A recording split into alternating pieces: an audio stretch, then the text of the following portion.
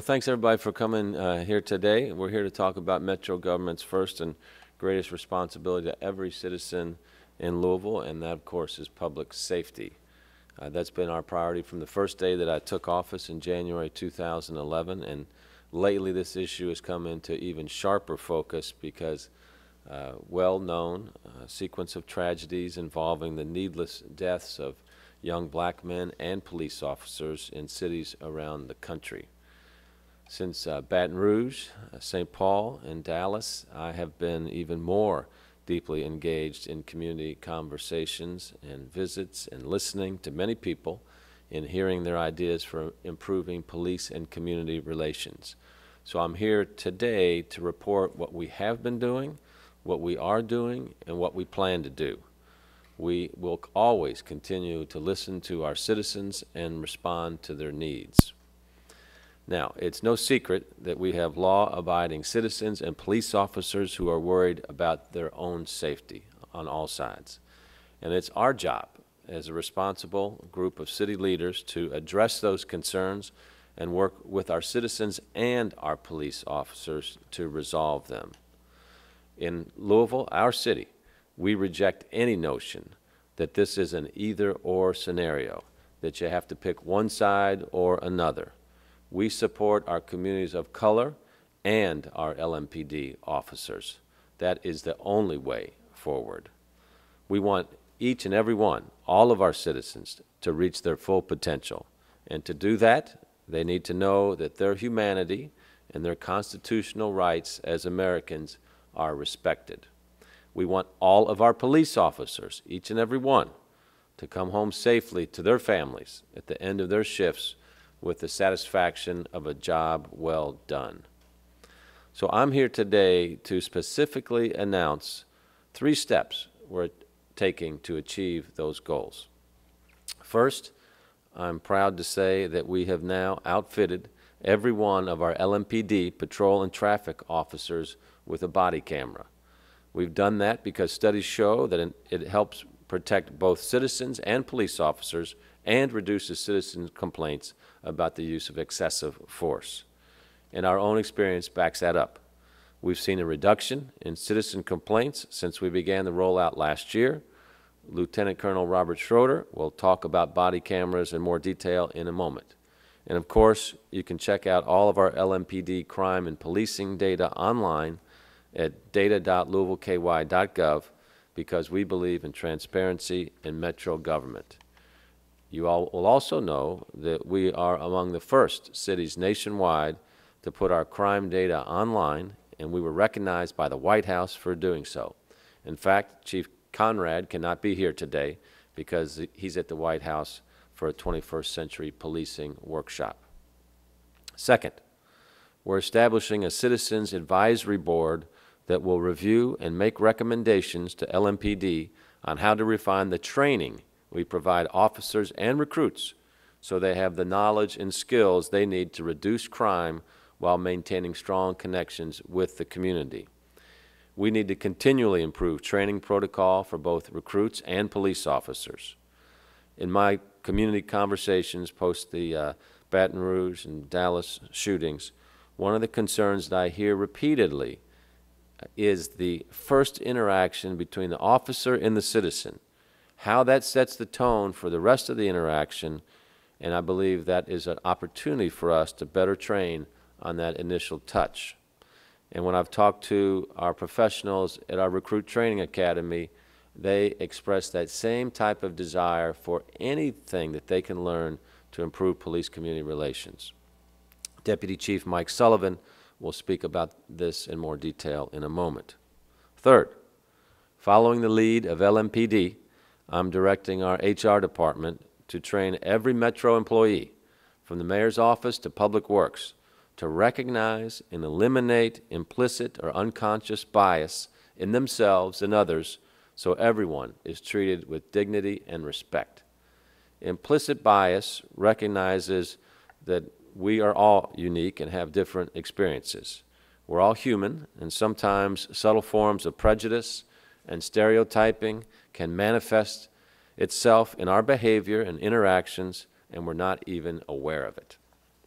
So sometimes We may treat a woman differently than a man, or an African American or Latino neighbor, from a Caucasian, or a colleague differently than someone who is of a different skin color. LMPD has already been going through this training for quite some time. We started with our police force because of the tremendously challenging and dangerous and unpredictable nature of their jobs. Think about what we ask our police officers to do, and we've heard this a lot over the last couple of weeks.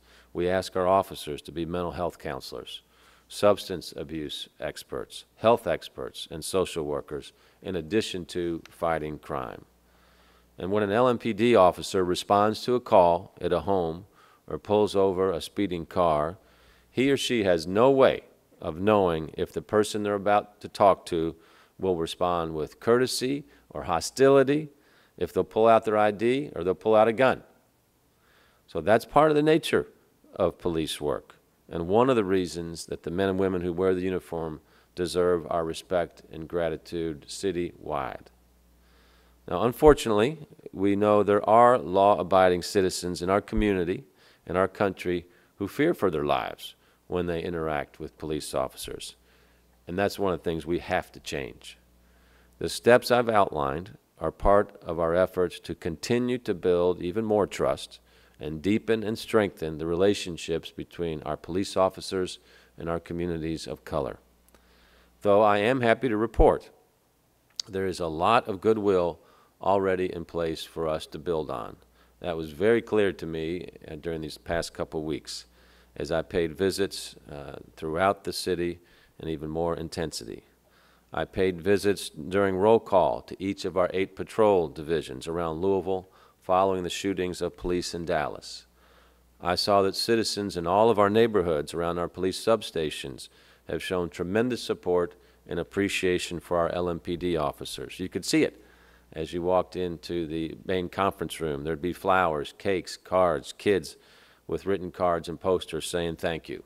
That was very reassuring to me and certainly to our police officers as well. LMPD knows, and I know, that we will always need to strengthen police-community relations. That should not be an embarrassment to us, to a city. When we see an area where we can improve, we want to identify it, we want to jump right into it. When you neglect areas like this is when problems occur. And there's broad recognition in all of our neighborhoods that police, this was told to me time and time again, have a difficult but extraordinarily essential job to do in each and every one of our neighborhoods. You all might be familiar with our culture of continuous improvement here in Metro government, and so we celebrate when we find areas to improve because we want to eliminate them. And what that means is we're going to have higher customer citizen satisfaction. And that's true whether it's my office or it's true whether it's LMPD. I'm just grateful we have that culture here in our city and with your Metro government. So we're building on the goodwill that we have in the community already by expanding our community policing efforts through a $1.5 million federal COPS grant we received last year, and it's in our current year budget. We're adding 10 officers to the community policing effort, freeing them from responding to 911 calls so they can better get to know young people and other citizens in all of our neighborhoods, and especially those neighborhoods with higher crime rates. We're holding more community conversations like Coffee with the Cop, youth chats, and much more. In fact, we have an LMPD youth chat coming up tonight at the Beachmont Community Center. We're expanding the number of peace walks that we're doing, where Chief Conrad and I and other members of the command staff take a walk through some of our higher crime neighborhoods. Deputy Chief Sullivan will talk a bit more about these in a moment. We will have peace walks every week in every division. Our last peace walk was 2 days ago. We had conversations with citizens in their yards, sidewalks, on their front porches, just checking in about what's happening in our neighborhoods and what they need and what can be improved. We have no agenda on these peace walks other to be present, to show support, and to listen. We've also been meeting with citizens and activists from Black Lives Matters and other organizations right here in Metro Hall, listening to their concerns and hearing their stories, their experiences. We're doing that, obviously, so we can better understand what's happening and what has happened and what needs to happen in the future. And our efforts to improve public safety extend way beyond policing. We have a strong, strong history of interfaith relationships and leadership in Louisville, and we're working with our faith community to better help connect with citizens. And our Office for Safe and Healthy Neighborhoods is working with both LMPD and many of our communities of color. Since we created the Office for Safe and Healthy Neighborhoods in 2013, we've secured more than $10 million in grants to support programs like Right Turn and Pivot to Peace. So these are really promising efforts that are helping young people find and stay on the path to a better future. Rashad Abdul-Rahman is going to talk more about that in a moment, and we'll take questions if need be. Now remember, we're always looking for mentors. People are asking me all the time, how can I help? You can help by signing up as a mentor and devote a little bit of your time to helping young people stay on the right path. So these are just some of the steps we're taking to improve public safety. We're listening to our citizens and our police officers and taking action to support everyone who calls this city home. So if anybody is determined to pick a side in this ongoing conversation about our community, understand that in Louisville we pick the side of peace, of compassion, and community. We pick the side where citizens and their government, including their police force, work together for everybody's benefit. And I invite every citizen and police officer to join us on this journey. So now to hear a little bit more of about some of the policing initiatives, Deputy Chief Mike Sullivan will speak to us. Chief.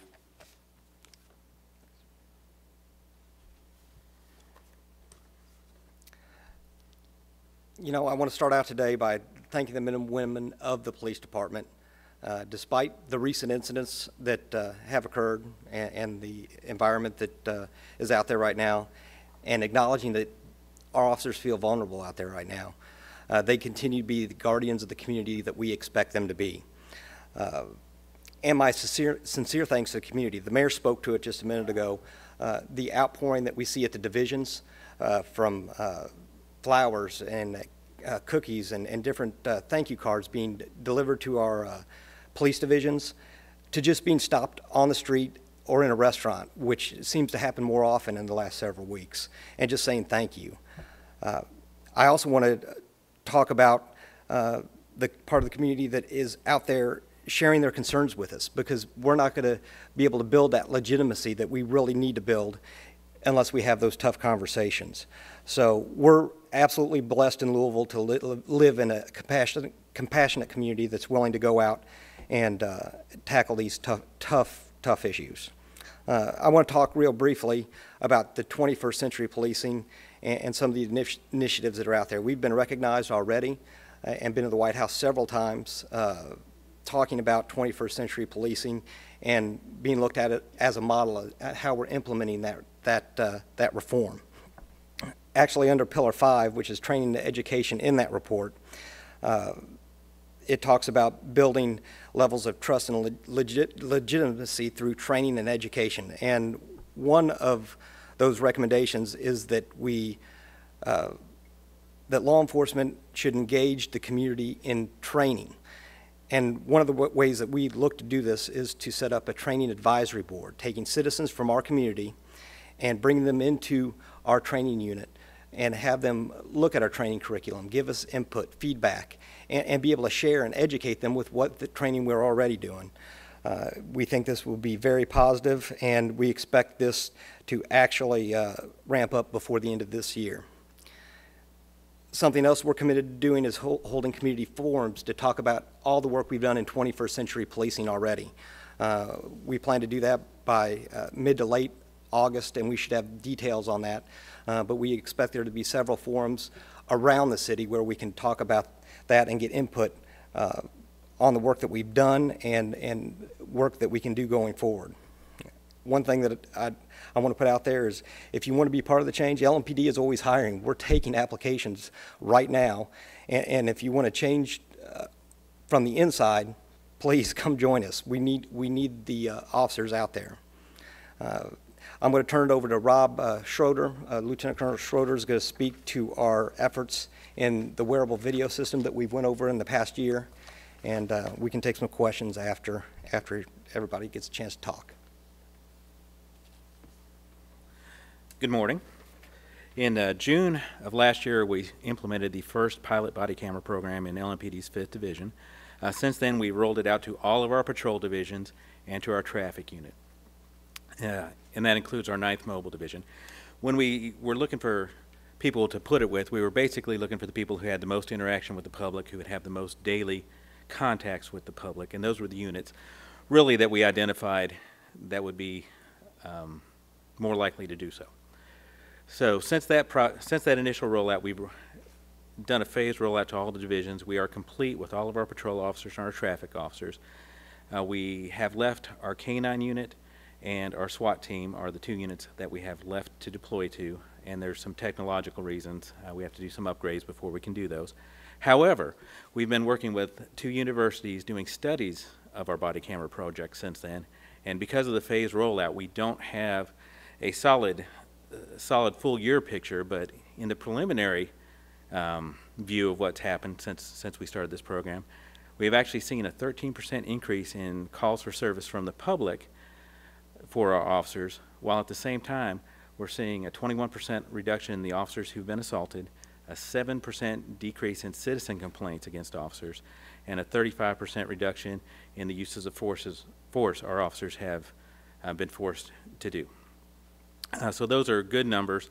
Hopefully, once we get a better picture after all the divisions have had a full year, we'll be able to give you a more solid full year picture. They have also been instrumental in investigations involving our public integrity unit. We had a shooting last year at Club Crush where a body camera was actually used, and it was helpful to our public integrity investigators to see what actually happened within that shooting. So it has been a good program to us. It is really a tool in our toolbox to help with our transparency with the community. As Deputy Chief Sullivan and the Mayor both spoke about, transparency is one of the largest components of LMPD. We want to be as transparent and open with the public, show the public that we are not afraid to let you see what we're doing and why we're doing it. And body cameras are a tool both to protect the public and to protect our officers, which in this current climate around the nation is very important. And we have a brief video to show you. This is one of our 8th Division officers encountering a citizen during a traffic stop. And I believe this was just a stop sign violation. Hello, Officer Wonka, Metro Police. I stopped you because you didn't come close to stopping at the stop sign there at Bayberry and Hermitage Way there. I thought I stopped and I thought you said it stood there long enough. Could I see your driver's license and insurance? Is this your car, ma'am? Yes, it is. All right.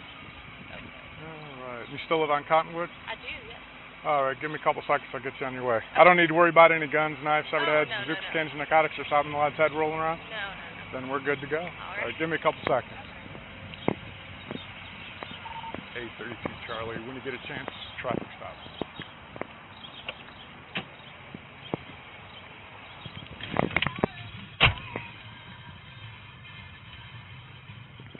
Charlie, go ahead with your truck.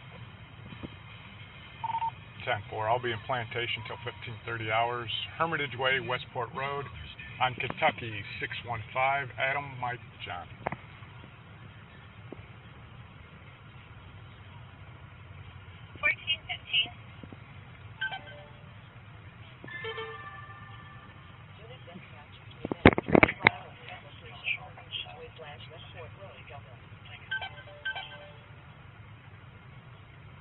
It actually shows right on the order of Shively, and it shows on our jurisdiction.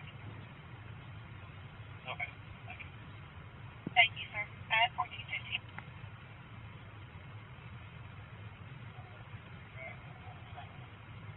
321 Adam at 1416. Radio to all units on channel. Be on the lookout for reckless drivers. 265 south at Ducat. Black sports motorcycle all over the road and speeding. Time now 1416.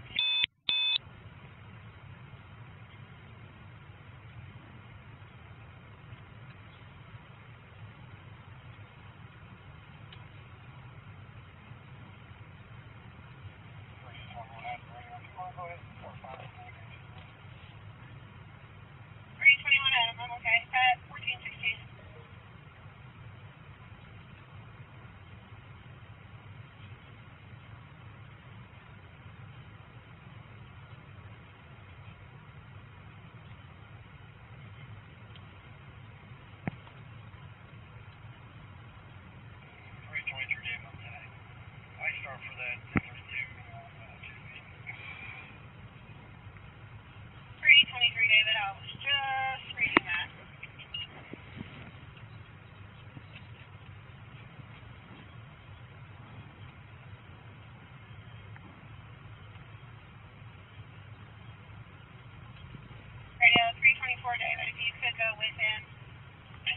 ongoing issue. Apparently, it was another run of little.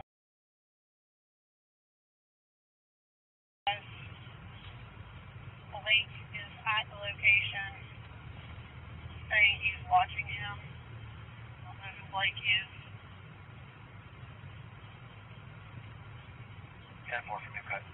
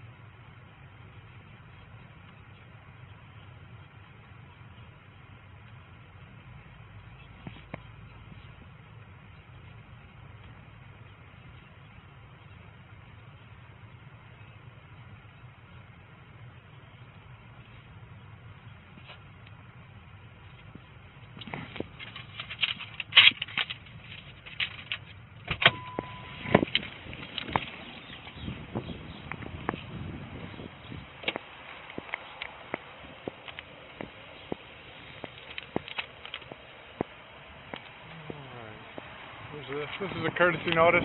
The mayor's real big on stop signs. Okay. So she wants me to stop everybody that runs and give them a ticket. This is a courtesy notice. You don't have to do anything with it. Okay.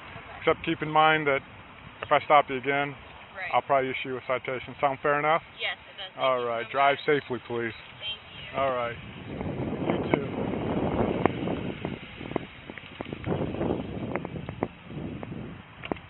And the officer in this particular instance was there at the request of the mayor of one of our smaller cities over some stop sign instances they've had.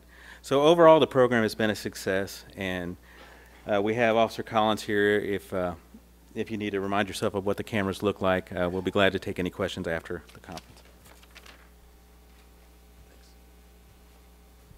Okay, thanks very much. Now, Rashad Abdurrahman is going to talk to us about some of our initiatives with the Office for Safe and Healthy Neighborhoods. So we obviously look at this as kind of the police department is one aspect of it, the community policing aspect of it, and then some of the more proactive things we do as well, kind of cross-jurisdictionally from the Office for Safe and Healthy Neighborhoods. Rashad? Thank you very much, Mayor. Appreciate it. As the mayor stated, the Office for Safe and Healthy Neighborhoods was created for our city to have a more comprehensive approach to violence reduction.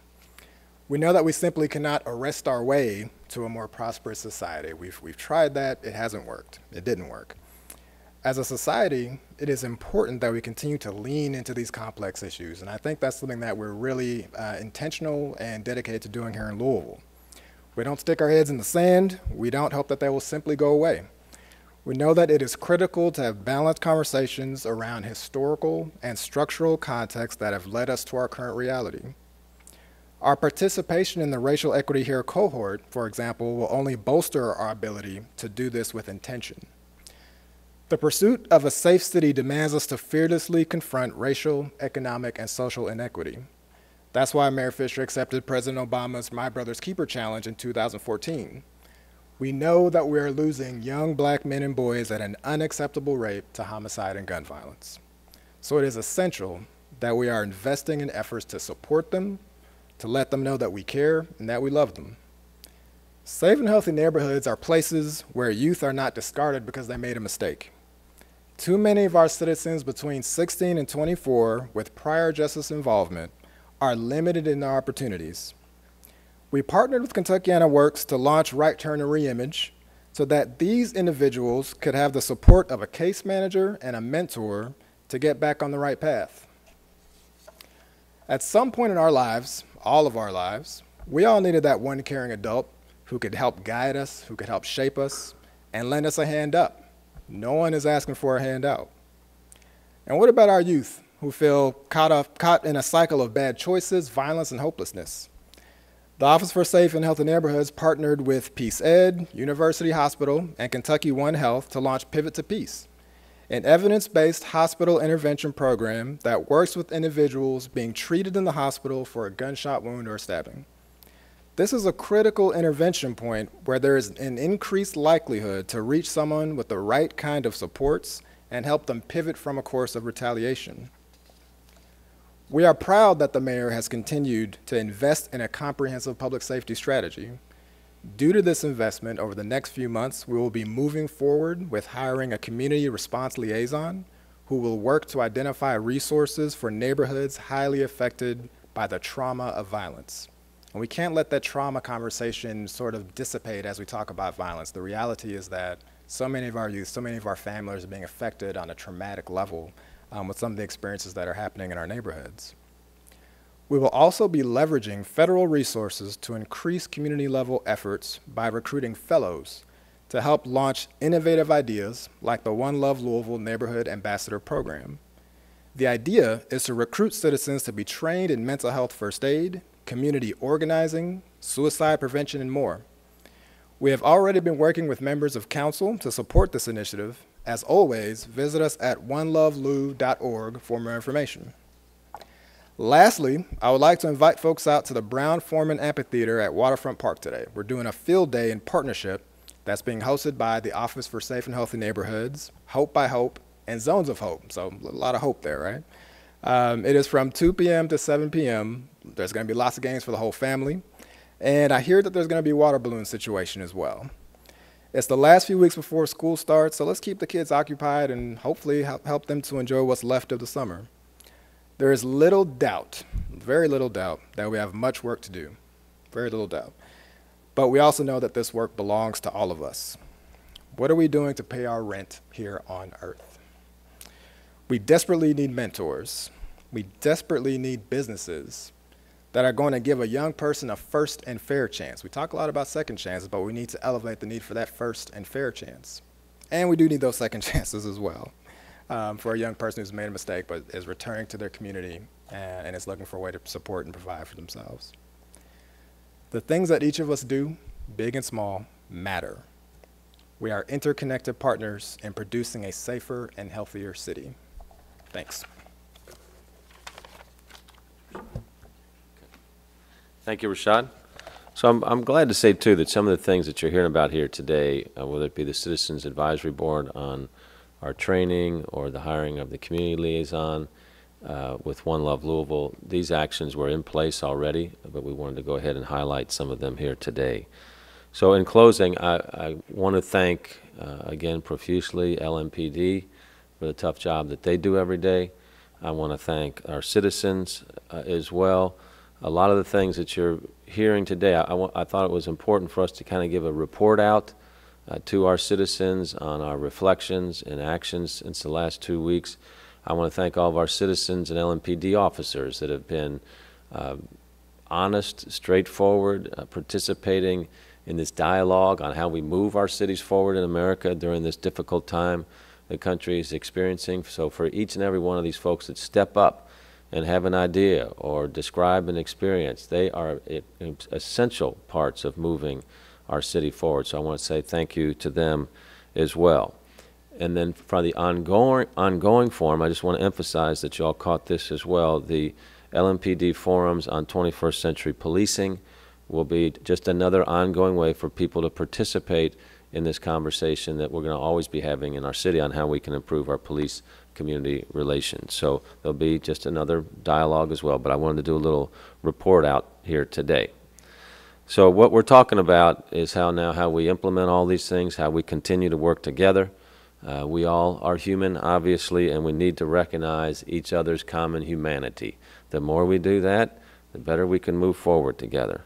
So I'd like to end here on a lighter note and with an example of our abundant humanity on display. This video that you're about ready to see comes from Cleveland. We have 30 LMPD officers assisting the Cleveland Police during the Republican National Convention. And during a down moment, they recorded this, and it's gone viral all over the country. So we'd like to thank Officer Dustin Dean, for putting a very human face on the city of Louisville. I see you walking. Hey, take him on, dude. Take him on. Get him, Dean. Come on. Battle him. Battle him. Uh-oh.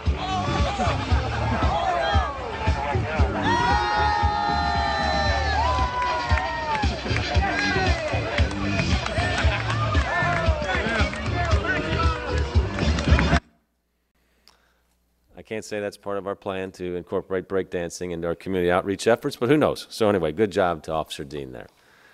Okay, we're happy to take any questions. Can you talk to us about this citizen advisory board? Do you know who's going to make it up and when it will actually start? Mike. We've been working on this for about the last 6 months. We expect the board to be made up of a diverse group of community members, from clergy to people involved in training businesses, to people from educational institutions, to critics of the police who have concerns about what our training actually is. We plan to have it in place by the end of the year. How will it differ than the Citizens Commission on Police Accountability?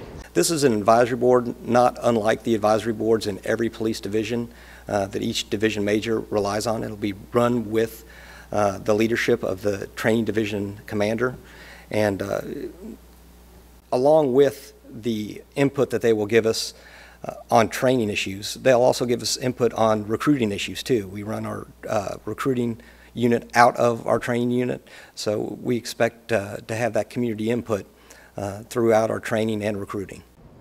How will you decide who makes up this board?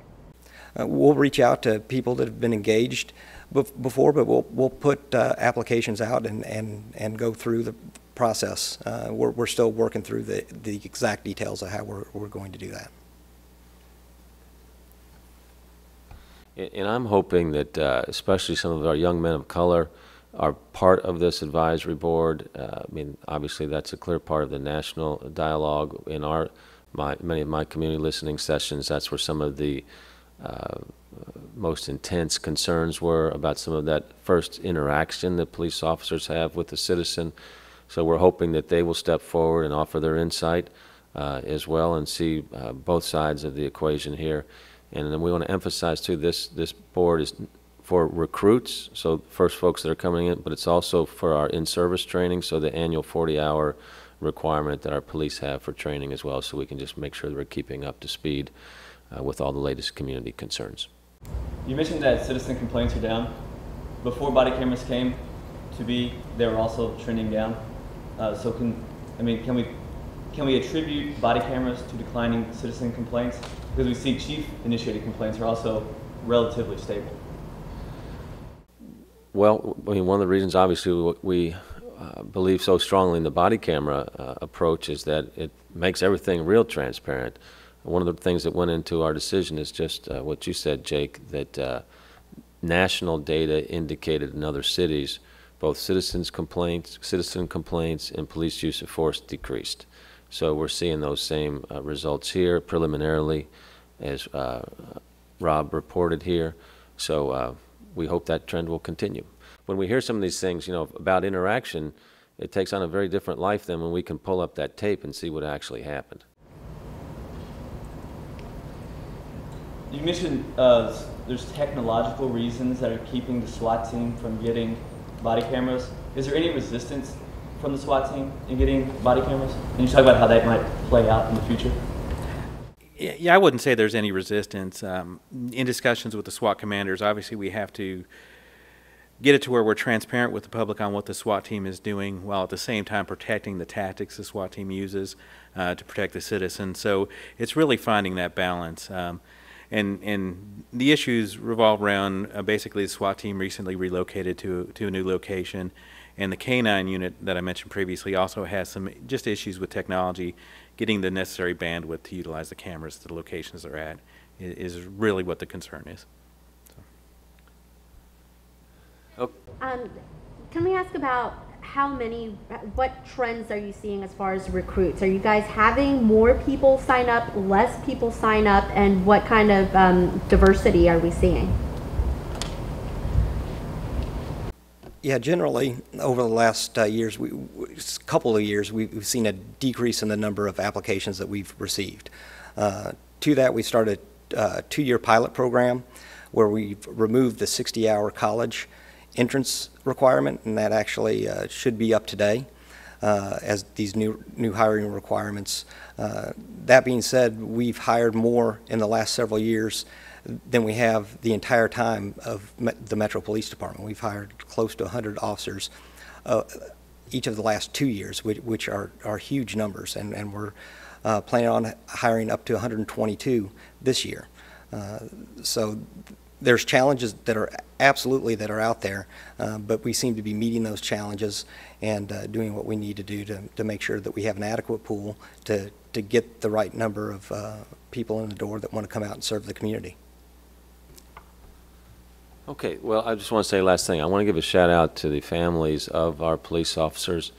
36 hours after the Dallas shooting, I visited our recruit academy and talked to the families of the recruits.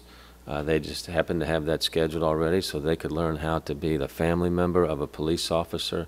And you could imagine the kind of trepidation that people were feeling just after 5 police officers were gunned down in Dallas. And so there was a lot of concern with the family members.